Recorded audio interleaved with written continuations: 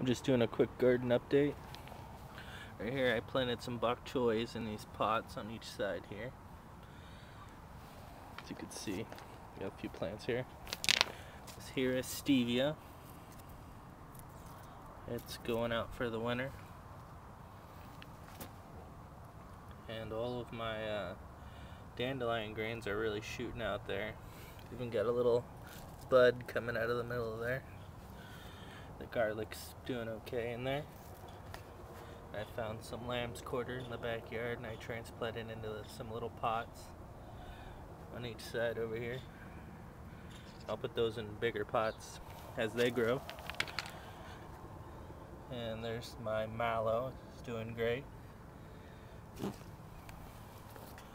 both sides.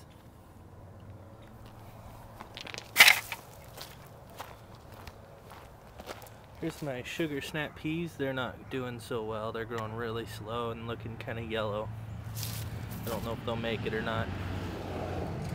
In the middle I planted another bok choy. Here's all my collards. They're doing really good. They're just gigantic leaves. And then my cabbage is getting bigger. Red lettuce, that one didn't do so well on this side, but over here the chard, all the chard is really big, doing really good. And all the lettuce here is just gigantic now. Look at that, the whole bed's pretty filled. This lettuce is just huge. Harvest a little bit off of these. I'm gonna let them grow a little more. Some more chard there.